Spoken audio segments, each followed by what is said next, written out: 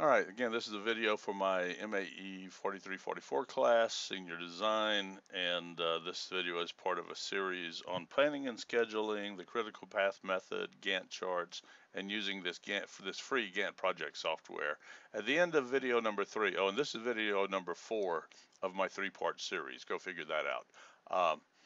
At the end of that last video, I realized that I didn't know how to add other roles to resources, and I have figured it out. So this is just going to be a very fast little video to show you how to do that.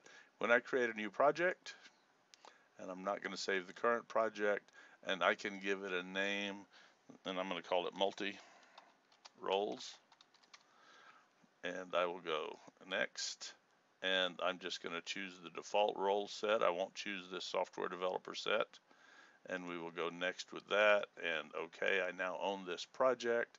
And now I'm going to go to resources. No, I'm going to go to project properties. And what I hadn't noticed earlier is under this product properties, I can certainly I've already given the project a name. I can go to the calendar and I can set up a particular start date. And that's probably something I ought to do as one of the first things I do on any project. Set up the start date for the project. But over here under resource roles, I can type in a role name and I can call it team leader. And then I can add a new role to this set, and let's call it FEA analysis. And I can then add a new role to this project, and let's call it report writer. You're starting to get the idea. New role is manufacturing. And okay, I've added these roles to the project. Then when I add a new resource, such as a person named Johnny, I can now choose to make Johnny the FAE analyst is their default role. And then let me go create a task called task 0. I'm going to live with that.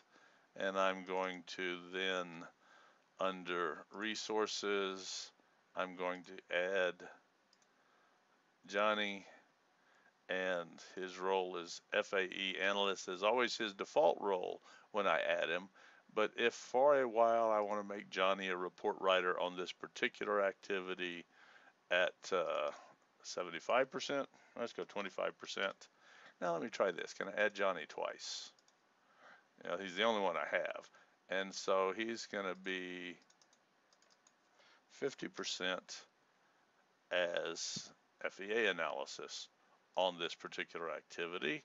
Let's take a look at how Johnny shows up now. And so under task 0, it shows him as 50%. Well, I only have one task 0, and so he was added as 2 pieces.